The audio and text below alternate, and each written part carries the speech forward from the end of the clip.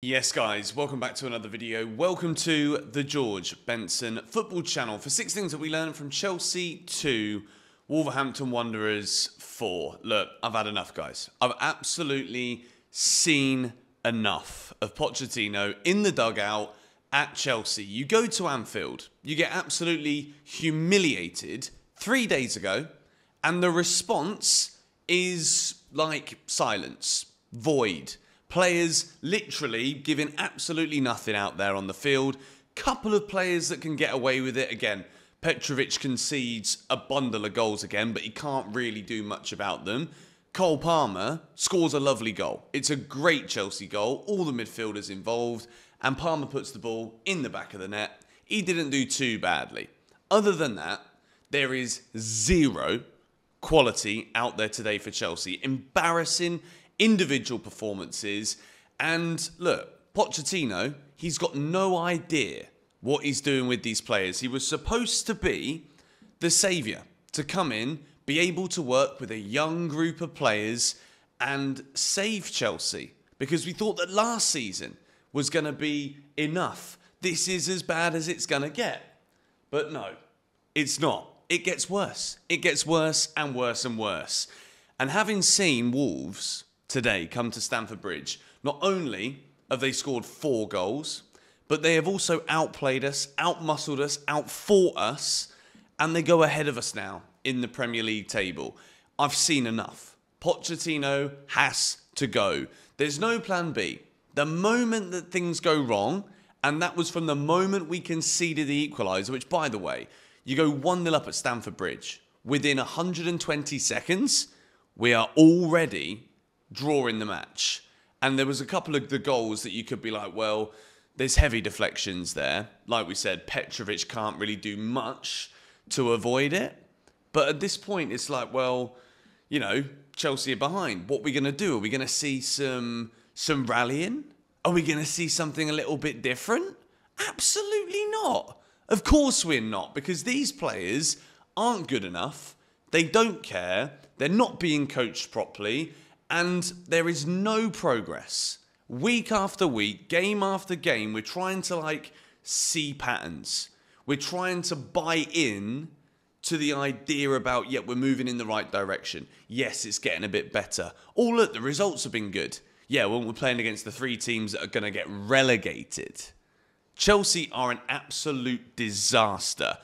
And there are even players today that I've made videos dedicated to that have had absolute shockers today. Moises Caicedo in particular gets hoiked off after, I think, 62 minutes, and then he decides to destroy a chair in the dugout. You know, this is exactly the kind of mess that we're in. Wolves fans are singing about us being effing shite, and Chelsea fans are singing, yeah, we are. It's an absolute calamity what has happened to this football club. It's shoddy, and it pains me. It really does, because I don't see any way out now other than to be like, look, we've got to start seeing plan B. Poch don't have a plan B. Any manager who comes into Chelsea seemingly, Potter, Lampard, Pochettino, they don't have a plan B. Tuchel doesn't want to try something new. Look, Chelsea fans, what we want right now is to see something a bit different. I don't want to see Raheem Sterling play for Chelsea anymore. He doesn't do anything. He's rubbish. I don't want to see Mudryk even come off the bench. He's rubbish. I'm sick and tired of seeing the same thing over and over and over again. But I've got to get into this here. Box number 1 is a red box for Thiago Silva. Unfortunately, this is a very, very negative video today. I'm also knackered, by the way. I've had a busy weekend, and I was looking forward to this game. I wanted to see Chelsea tonight put in something that was different to what we saw at Anfield. There needs to be a conversation had here now about Thiago Silva. It's at that point where he's not got the legs. There was a time where the game's at, I think, 3-1 before Gusto brings the Wolves player down to make it 4-1 from the Cunha penalty.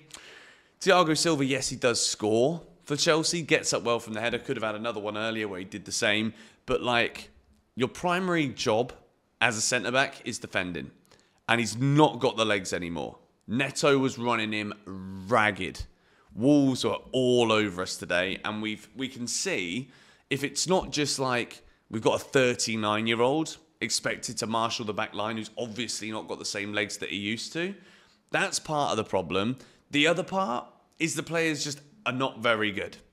But Thiago Silva, as much as he scored that goal, there needs to be a question had now, and we just desperately hope that Wesley Fofana, when he comes back from this injury, the next injury, let's just hope that he gets back in there and he can actually be that defender that he was at Leicester. We move into box number 2.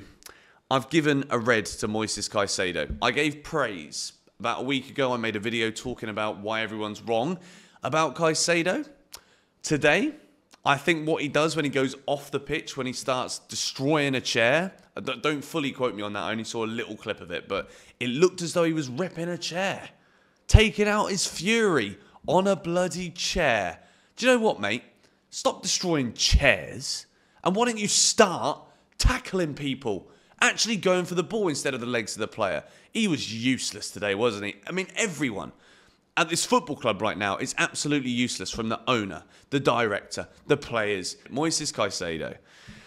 This bloke, I don't know what to say. I'm actually losing it. I'm really losing it. I don't even know what to flipping say. Box number 3 is a red for Conor Gallagher. I've been talking about maybe it would be time to take Gallagher out of the team because maybe the balance isn't quite working. Maybe it's time to try and make the most out of those £200 million players if the club are obviously going to be looking to sell Gallagher in the summer for pure profit, ladies and gentlemen. Bloody hell. Everybody was poor. Absolutely everybody was poor, but Gallagher, touch was poor, passing was poor, didn't offer anything going forward. Chelsea didn't offer anything going forward.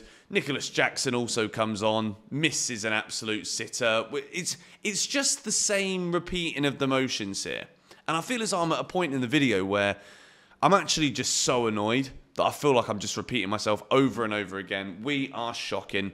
Box number 4 is a red for Malo Gusto, a player who I actually think is a solid footballer, but he was run ragged today. And I think when you look at the way that Gusto brings down the Wolves man for the penalty, it's pure frustration, left, right and centre from these players who I'm sure not all of them are giving 12% effort, which I think some of them, it's just laughable how I actually think we could put a bunch of Chelsea influencers on the pitch and the results might not actually be as bad as some of the footballers on hundreds of thousands a week right now. Gusto was caught out today, and I think for him, it's alarming when he's actually one of the quicker, the more competent footballers at the club right now. 20-year-old flipping fullback or 21-year-old, whatever he is. But even today, he was done. Box number 5, Raheem Sterling. I said I don't want to see him play for Chelsea again. What is it? What is it? What is he? Raheem Sterling is a footballer at Chelsea Football Club now. First half, absolutely shocking. I mean, there were moments where he was trying to get like in the channels, trying to receive the ball when Thiago Silva's there, like doing this because no one moves. Nobody moves to receive the ball. No one's trying to get the ball. And unfortunately, that is all down to the manager, Mauricio Pochettino. Look, it's been 7 months now, 6.5 months, 7 months.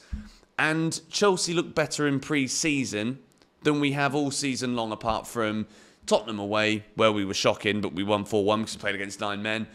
And Man City at home, and we didn't even win that game. We didn't even beat Man City at home, by the way. Just to remind you that that is probably the best Chelsea have been this season. I actually don't see a world where Mauricio Pochettino goes to Cobham tomorrow morning for anything other than collecting his stuff. It's at that point where you need to respond to embarrassing performances by putting in effort. There's no effort. The players are not playing for the manager. The manager isn't capable to adjust things in-game to make Chelsea more favoured in the match. Wolves absolutely dominated Chelsea at Stamford Bridge. They'd not won at Stamford Bridge since 1979. You got £100 million players coming off after an hour and getting angry with a seat in the dugout. Like, no one's playing for Pochettino. And I think it's at that point now where I'm like, look, it didn't work out. cheers for trying, mate, if that's what you've done. But at the end of the day, you're a Spurs manager. You don't belong here. Let me know your thoughts in the comments down below. I've given up.